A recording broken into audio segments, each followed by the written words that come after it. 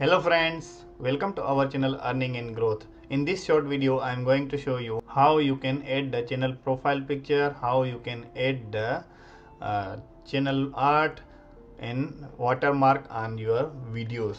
So you can see here, this one is the profile picture, this one is the channel art, and then you can see here this one is the watermark. So how you are going to add that one? So some people they are asking me, that one is the very simple and easy step, but they question me that please kindly show us how we can add the profile picture. So it's very simple and easy. Just click customize channel. It will redirect us in the customize channel customization and then layout.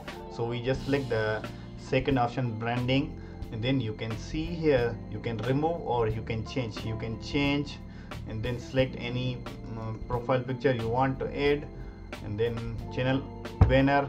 Channel banner should be the size 2048 by 1152 pixels. So that is the size for the YouTube channel art.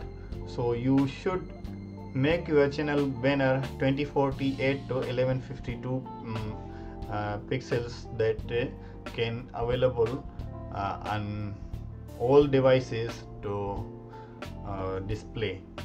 So then the third is watermark. You can add here end of video or customize start time or entire video. So this one selection by you.